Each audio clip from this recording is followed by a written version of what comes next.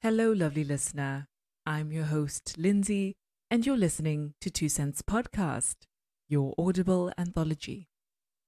Over a year ago, much of our livelihoods were flipped with the advent of COVID-19. Lockdowns began across the world, which had much social impact.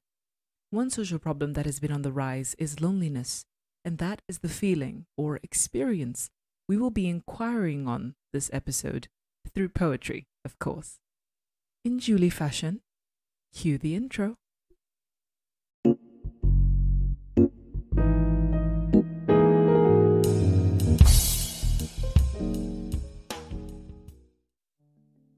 Before I begin, I'd just like to wish you an extremely overdue belated World Poetry Day. And I give much thanks to my friend Talia, who indirectly informed me of this important day. The 21st of March, if you were wondering, so go ahead and save the date. We'll celebrate it properly next year. I'd like to mention that the subject of this episode was mostly inspired by a video I put out not too long ago. I'd been wanting to make something like it for a while, and I'm still reminiscing over how it came to be. It was an interesting experience, and side note, if you wanted to try out something creatively, this is your sign to go ahead. Even if it doesn't turn out the way you want, failure will always champion regret. So, yes, not too long ago, I was overwhelmed with loneliness, and navigating it was a challenge. Looking back on it, I see it as a feeling of seclusion whilst having the desire to connect with others. The isolation thrived because of negative self-talk, which hindered me from taking the leap and reaching out to others. But then again, in context of the times we're in, are we as willing to get out of our shells? I definitely think that our circumstances have had significant pushback on our social abilities. After all, speaking behind a mask isn't the easiest thing, well, from my experience. And though my view is subjective, I'm sure it can be agreed that loneliness is an emotional experience or response we're all familiar with. A writer named Hard Doodler from Poetizer, which is a poetry sharing app, wrote a poem titled Solitary Person. The poem reasons out the feeling of loneliness beautifully. It reads like a soliloquy, personal and sensitive, yet bleak and sort of hopeless. I will read it to you now. I live, yet I live not. What is this thing called happiness that so long ago I forgot? I continue drifting on and on, wondering wherever I go. Why this pain is haunting me? Would I ever know? Alone upon this world, the future I cannot see. This is what this thing called life has only brought to me. I reach out with that solitary hand no one wants to hold. I reach across to the seat beside, but it is only cold. This is what I offer. Nothing else I know could be. The person stranded by herself was always going to be me. The speaker has ended her poem, acknowledging that regardless of what she does, she is disposed to being alone. She'll reach out her hand for contact, but receives none. The seat beside her remains empty and has even become cold, by extension, lifeless. She asks many times in the beginning very pessimistic questions, suggesting that her solitude is pain. She asks, quote, I continue drifting on and on, wondering wherever I go. Why this pain is haunting me? Would I ever know? It's clear that loneliness is a great burden on her, and it challenges her outlook on life. Because without companionship, her innate ability to extend care to someone or others is starved, which makes her question living and her purpose at large.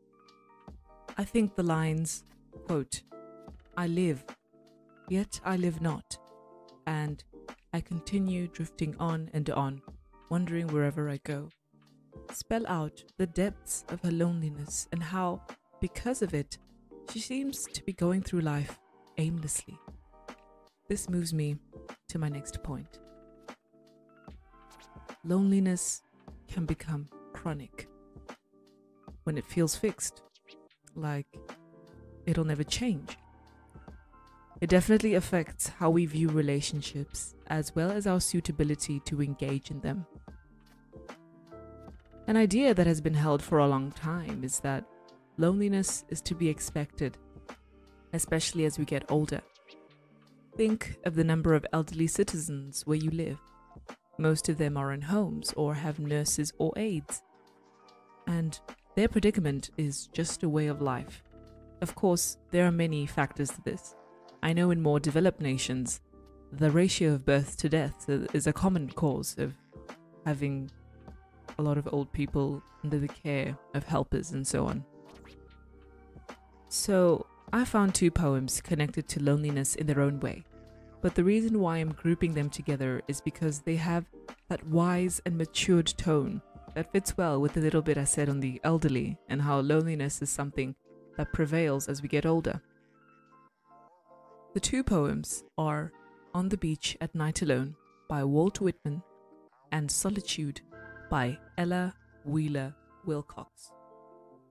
Whitman's piece is the one we're dealing with first, and the tone is very existential yet stoic. Stoic, I think. Yeah, stoic. And in my mind, I find that to be a bit of a contradiction because existentialism can get so multifaceted and overwhelming, whereas stoicism is very leveled and forbearing. Lovely listeners, here is On the Beach at Night Alone. On the beach at night alone, as the mother sways her to and fro, singing her husky song. As I watch the bright stars shining, I think a thought of the cleft of the universes and of the future. A vast similitude interlocks all. All spheres, grown and grown, small, large, suns, moons, planets. All distances of place, however wide. All distances of time, all inanimate forms, all souls, all living bodies, though they be ever so different or in different worlds. All gaseous, watery, vegetable, mineral processes. The fishes, the brutes. All nations, colors, barbarisms, civilizations, languages. All identities that have existed or may exist on this globe or any globe. All lives and deaths. All of the past, present, future. This vast similitude spans them, and has always spanned, and shall forever span them, and compactly hold and enclose them. The speaker starts out alone on the beach. Despite being in the presence of his mother, he is alone within himself. It reminds me of this quote, and it's kind of cringe, but it goes. Have you ever felt alone in a crowded room? Granted, he's not in a crowded room, but that's the feeling I'm getting.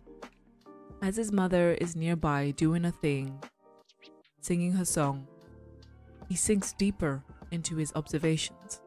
Quote, I watch the bright stars shining, and I think a thought of the cleft of the universes and of the future. The clef of the universes is such a mind-boggling string of words because clefs on a music sheet are placed at the beginning of a stave. They introduce the hand that will be playing and the pitch of the notes to follow, so they are a small yet significant part of the music sheet. When I think of the universe, I struggle to finish thinking about it because it's so vast, and the fact that our universe isn't the only one and belongs to a galaxy among other galaxies takes the clef of the universes to a new level. The speaker lists any and everything in the world around us, but to him, it is a mere clef among the universes, and I must agree. I love the way the poem has an encircling narrative. We start the second sections with the vast similitude that interlocks all, and we end with the vast similitude that not only interlocks and spans, but also encloses all. The features of this vast similitude are outlined in their domains, which simplifies our existence, and I think for a good cause. The repetition of the word all at the beginning of each list is anaphora, and it emphasizes that everything, regardless of what it is interlocked, spanned, and enclosed into a great whole with a W. I think it's true that our existence can be boiled down to our nations, civilizations, and barbarisms. After all, the things that sustain us are simply gaseous, watery, vegetable, and mineral processes. The fact that he's simplifying it all also deflates the existential brand of such a contemplation. At the end of the day, life, stuff, and things can be condensed into categories and maybe don't need to be as abstract or complicated as we tend to make them out to be. Now, what does this have to do with loneliness? Well, despite all he went about, the speaker was lonely from the start. Again, it's the whole feeling alone in a crowded room concept. He speaks of this vast similitude and everything in it from the outside looking in, whilst still being a part of it.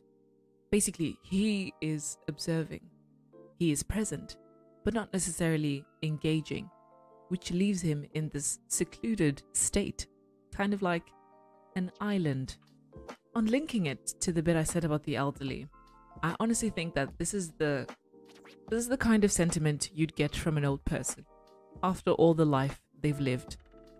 Having gone through the happy-go-lucky phase of childhood to the soul-searching and crisis-filled stages of their adolescence and adulthood, decades upon decades of thinking could produce this observant and present, yet less engaged person or personality. But of course, I don't limit the outlook to the seniors in our society. Anyone can have an on the beach at night alone moment.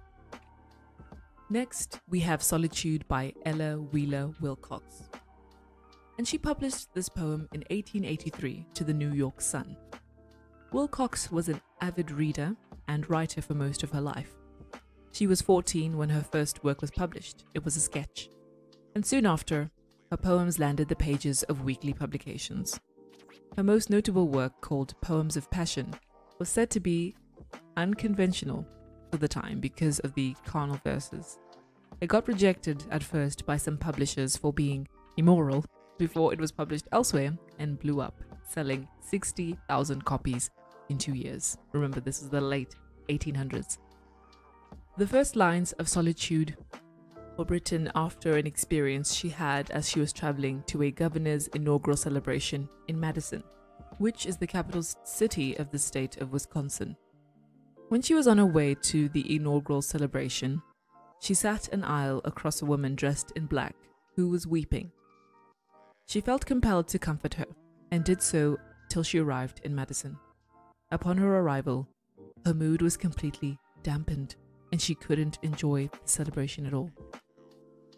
In a moment of reflection, no pun intended, she looked at her face in the mirror, and all she could see was the weeping woman, which birthed Solitude, which I will read to you now. Laugh, and the world laughs with you. Weep, and you weep alone. For the sad old earth must borrow its mirth, but has trouble enough on its own. Sing, and the hills will answer. Sigh, it is lost on the air. The echoes bound to a joyful sound, but shrink from voicing care. Rejoice, and men will seek you. Grieve, and they turn and go. They want full measure of all your pleasure, but they do not need your woe. Be glad, and your friends are many. Be sad, and you lose them all. There are none to decline your nectared wine, but alone you must drink life's gall. Feast, and your halls are crowded. Fast, and the world goes by. Succeed and give, and it helps you live, but no man can help you die. There is room in the halls of pleasure for a large and lordly train, but one by one we must all file on through the narrow aisles of pain. First of all, let's talk about the rhyme scheme because it is just excellent. I thoroughly enjoyed reading the 3rd, 7th, 11th, 15th, and 19th lines because of the amazing internal rhyme. And it's so constant throughout the poem, so it creates this beautiful song-like rhythm. Take another listen. For the sad old earth must borrow its mirth. They want full measure of all your pleasure. There are none to decline your nectared wine. Succeed and give, and it helps you live. These lines are followed by statements that reinforce the speaker's point, which I think is found in the cliched saying, when the days are dark, the friends are few. As the speaker says, laugh, and the world laughs with you. Weep, and you weep alone. Rejoice, and men will seek you. Grieve, and they turn and go. I don't think this poem is meant to be spiteful about this truth. Rather, it's just telling human nature like it is. Struggle is not nice. It is repelling, in fact. And we plan out most of our lives to try and avoid it where we can. And if we do end up struggling, it is almost most likely a lonesome battle. But what if, even in times of plenty, we are still alone, but just occupied with positive things, such as the feast, nectared wine, rejoicing in song? At a feast in the company of others, you are an individual. When your effort leads to success and you give to others, you have succeeded and given as an individual, which is no different to when you fast or pray, when you weep or take your last breath. It's just that in the latter moments, you feel vulnerable, which makes the loneliness settle in harsher. On a lighter note, I think that loneliness can be a remarkable experience. Take the last stanza in the poem, Eating Alone, by Lee Young Lee, for example. I love it so much because it's so simple and serene, and the scene he illustrates is just so satisfying. Quote, white rice steaming, almost done. Sweet green peas, fried in onions. Shrimp braised in sesame oil and garlic. And my own loneliness. What more could I, a young man, want? End quote. You know that satisfying feeling when you're in the comfort of loneliness, maybe accompanied by a book or a meal. You probably don't feel lonely, but you are in essence alone. And I think the speaker does a great job of showing how fulfilling loneliness can be. Ending, what more could I, a young man, want? He's got himself and his food on the hob. Just genuine contentedness. And I can definitely relate to that. Especially like with cooking, when you're alone. It's an awesome experience, much like any hobby you do alone. It's like the high tide of loneliness before it comes crashing down in the moments when it's not so enjoyable. However, this final piece by a poetizer writer, Madeline Shenton, can be encouraging for a time when loneliness is more bitter than sweet and more cold than comforting. If you feel this way, regardless of how often, I repeat the title to you. The sun knows what it's like to walk alone. And it reads, the next time you see the sun shine through the window glass, remember, even he stands and sets alone. Do not be afraid if it is only you who walks today. Remember that your loneliness is not fixed. It is bound to change. Till then, ride its wave as best as you can. Savor these solitary moments, because one day there'll be a little cleft, in comparison to all you've experienced. And that brings us to the end of our episode. Thank you for listening. I appreciate you giving your time. If this is your first listen, I hope this was impressionable enough for you to join me again for another episode. If you're returning, your loyalty is unmatched. Seriously, I've been gone for a while, and it is received with so much gratitude. As always, my email is open for any further discussions on a topic, episode suggestions, and even submissions. If you'd like more, you can check out the mini blog post where I discuss episode cover art. Please give the YouTube channel a subscribe and the podcast's Instagram a follow, where I notify when a new episode is out. Till next time.